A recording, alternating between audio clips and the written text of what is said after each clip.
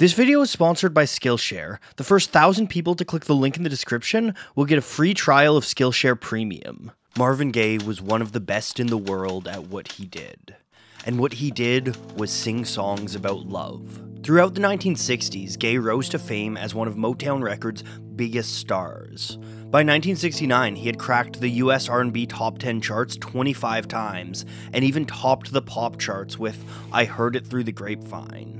His delicate voice was perfect for singing about romance and heartbreak, and he became one of the most important cogs in the musical machine that was Motown Records. But while Gaye's career was taking off, his life and the world around him were falling apart. For Marvin Gaye, fame brought with it a deep depression and a serious addiction to cocaine. On top of this, Gaye's career took a shocking turn in 1967 when his singing partner Tammy Terrell collapsed on stage from a brain tumor. She would die 3 years later. And as Gaye was dealing with this personal trauma, his country was going through trauma as well. The Vietnam War loomed over a generation of youth, and Black America's civil rights movement was being met with violent resistance at every turn. In 1965, the movement lost one of its greatest leaders in Malcolm X, and then 3 years later, Martin Luther King Jr. was assassinated as well. A year after that, the FBI broke into activist Fred Hampton's house at 4 in the morning and murdered him in his sleep. This hatred and violence had an effect on Marvin Gaye. What was a singer supposed to do in the face of such pain and injustice? How could you sing love songs when the government was violently repressing its own people? As early as 1965, Gaye was starting to question his role as a musician and public figure. He told his biographer that these thoughts came as a result of seeing LA's Watts riots. My stomach got real tight and my heart started beating like crazy. I wanted to throw the radio down and burn all the bullshit songs I'd been singing and get out there and kick ass with the rest of the brothers. I wondered to myself, with the world exploding around me, how am I supposed to keep singing love songs? But Berry Gordy, who ran Motown Records with an iron fist, had a strict policy against artists taking political stances. And so it wasn't until 1971 that Marvin Gaye was finally able to speak out against the injustices that he saw in the world. But when Gaye finally did speak out, it changed music forever. On May 21st, 1971, 50 years ago today, Marvin Gaye released a pure protest album that captured the sentiment of the day, and an album with lessons we can still learn from 50 years onwards. That album was called What's Going On.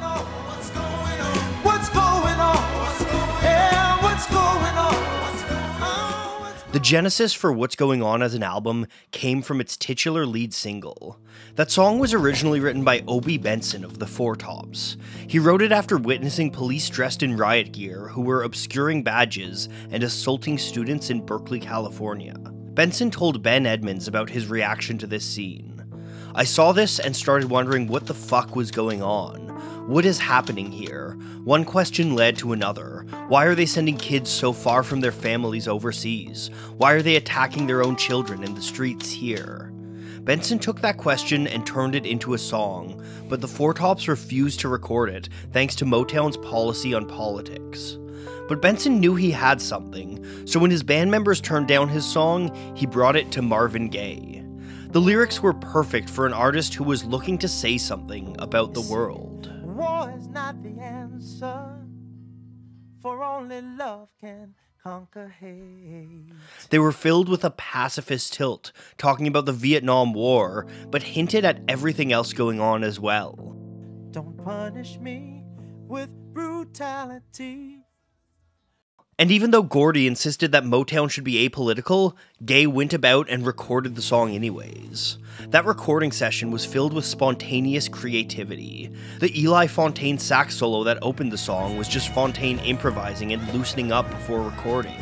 It was serendipity that gave the song its iconic vocals too, with several vocal takes layered over one another. This came about because Gaye wanted to listen to 2 different vocal takes to hear which was better. Engineer Ken Sands put one on each side of the stereo mix so they could be compared in real time, but Gaye loved the sound of them together, and so he decided to keep it, adding multiple vocal layers throughout the choruses of the song. The energy and freedom comes through in the sessions, with chatter between Gay's friends making it into the mix as well. Altogether, the song is vibrant and lush. You can hear Gay coming to life as he's finally able to get his catharsis, speaking out against the evils in the world. Bring some understanding here today. Oh. But when Gay brought the recording to Gordy, he was shot down. In Frankie Gay's memoir, he recalls a phone call with his brother where Marvin vented about Berry Gordy. Berry hates my music. He doesn't want to record it because he doesn't think it will sell. He may be right about that, but I don't care. I just want to be heard, and that's all that matters. But even as Gordy was shutting down the song, other powers at the label worked in secret to get it released. And in January 1971, to the surprise of both Gay and Berry Gordy, What's Going On hit record stores. It immediately proved Gordy wrong. Not only did What's Going On sell, it became the fastest selling single Motown had ever seen, moving more than 70,000 copies in its first week. And that's because What's Going On struck a vein with people all across America who were asking themselves that exact same question. With the success of the single, the tables turned. Berry Gordy came to Marvin Gaye and asked him for an album to follow it up. With the ball entirely in his court, Gaye bargained for complete creative control. Berry's only stipulation was that the album needed to be completed by the end of March. So with carte blanche, Marvin Gaye went about making the protest album that he had dreamed of making. The recording sessions for What's Going On were unorthodox. Gaye and his team would work 12-hour days, bring friends into the studio, and go through prodigious amounts of scotch. And Gaye looked beyond Motown's typical roster of musicians and songwriters. Mercy Me featured a sax solo from the early rock saxophonist Wild Bill Moore, and Motown's elevator operator, James Nix, helped contribute lyrics to 3 songs on the album. It was a far cry from the assembly line process that had defined Motown up until that point. The result is music that's loose and groovy, with a warm sound that would define R&B in the early 70s. Lyrically, the album is a broad protest album that talks about all of the issues that Gaye saw in his day. When he first pitched the album to Gordy, Marvin Gaye described it as protesting Vietnam, police brutality, social conditions, a lot of stuff. And song by song, Gaye addresses all of these. The second track on the album is What's Happening, Brother, written from the perspective of a Vietnam veteran who comes home to find his country in tatters. I'm just getting back, but you knew I would. The character finds that the country he left has changed, and that he no longer has a place in it. He can't get a job, and the culture has moved at such a pace that he can't keep up. Say, man, I just don't understand what's going on across this land.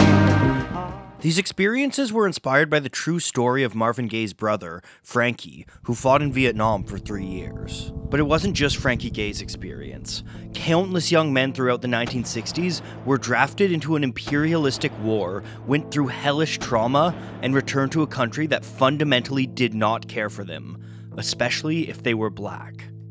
While the protests against the Vietnam War were very much rooted in their time, much of the rest of the album is just as relevant today. We live in an age of police brutality, ecological disaster, and systemic apathy where millions are left behind by the governments meant to protect and aid them. The third song on What's Going On is Flying High in the Friendly Sky, a raw portrait of Gaye's own struggles with addiction. And I go to the place where good feeling awaits me. Self-destruction's in my head. Oh, Lord. 50 years later, addiction remains an epidemic in much of North America today. Throughout the 2010s, the prescription opioid crisis ravaged communities that were already impoverished by the 2008 financial crisis. It's these kinds of systemic issues that can make us feel despondent about the world, a feeling that Gaye captures in the next song, Save the Children. Just want to ask a question. Who really cares?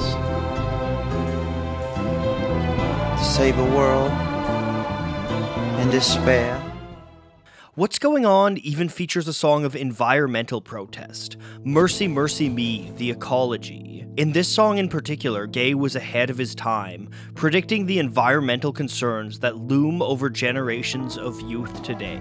Oil wasted on the oceans and upon our seas, fish full of mercury. But the most relevant song of all might be the last song of the album, Inner City Blues Make Me Wanna Holler.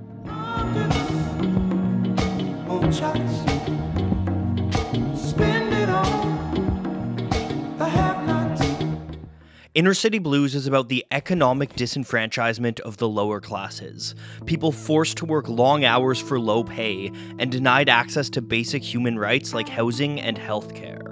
The Apollo program of the 1960s and the moon landing were great triumphs for humanity, but they rang hollow to a generation of Black Americans struggling to put food on the table. 50 years later, tech billionaires are shooting for Mars while people starve in the streets and cities burn from climate change, choosing to dream of sci-fi futures in space rather than address the real, tangible problems here on Earth. Gay discusses one of the biggest of those problems in the 4th verse. Crime is increasing. Trigger happy. Policing. The over-policing of poor communities has a long history in the United States. It was one of the defining struggles that Marvin Gaye faced, and it has only increased with the growth of America's prison industrial complex. 50 years onwards, these words probably resonate more than any others on the album as we sit in the midst of a historic movement against police brutality. When faced with all the same problems, Marvin Gaye looked back to his early career and looked to the force that had driven him to stardom: love. But Gaye didn't mean a simple romantic love. For him, love meant a love of his God, a love of the planet he lived on, and most of all, a true, grand love for all of humankind. In Right On, Gaye sings about the power that love can have to bring people together. Can't conquer hate every time. Give out some love and you'll find peace of life. But what does love for your fellow man really mean in the modern world? I don't think it simply means being nice to people, respecting people. I think that love for your fellow man means something greater. It means understanding that there are certain rights that everybody is entitled to. It means knowing that people deserve clean water, healthy food in their bellies, roofs above their head, and fair pay for fair work. And it means being willing to push for these changes on a systemic level, even if that means your life might personally change. In Marvin Gaye's case, it meant pushing against a label that told him not to get political. Love meant using his platform to raise awareness and to fight for causes he believed in. What's Going On was a massive risk for Marvin Gaye, but it paid dividends. Not only did the album sell, but it also changed perspectives of what soul music could be. Suddenly, people started to look to Motown for the kind of culture-shifting records that rock and roll had produced over the last decade. In the wake of Marvin Gaye, more Motown and soul artists like Stevie Wonder began to use their platform to speak out, creating ambitious works of authorship in the example that Gaye set. And even today, the influence of the album can still be felt. Marvin Gaye's ethos lives on through the current generation of conscious hip-hop artists like Kendrick Lamar, Vince Staples, and Killer Mike. And in 2020, when Rolling Stone updated their list of the 500 greatest albums of all time, they placed What's Going On at the very top. What's Going On didn't solve the issues of its day, but it helped bring awareness to them and helped set a new standard for how musicians can fight them. And today, 50 years onwards, I think that What's Going On merits re-listening and reflection. The dreams of Marvin Gaye may feel far off, but with a new generation of youth standing up and fighting for what they believe in, perhaps we will finally be able to find the love that Marvin Gaye was looking for half a century ago. With What's Going On, Marvin Gaye proved the power that art has as a tool to push for social change. If that's the sort of thing that you dream of someday doing, you should check out Nicholas Smith's course, Artivism, Create Inspiring Art for Change. In that class, Smith will teach you some fundamental art skills that you can learn to try to help push for the change that you want to see in the world. Skillshare is the online learning community for creators and professionals of all walks of life, and they've also been a longtime supporter of this channel, helping me to get where I am today. If you want to show your support for my channel, a great way to do so is to sign up to Skillshare with the link in the description. The first 1,000 people to click that link will get a free trial of Skillshare Premium. That means you'll be able to take Andy Pizza's class, Find Your Style, which will teach you how to find and hone your own unique creative voice. And there's thousands of courses beyond that on everything from web development to video editing to cooking. So why not give it a shot today? Following the link in the description will get you a free trial, and it'll also show Skillshare that I sent you, which really goes a long way to help my channel. So thank you all so much for watching.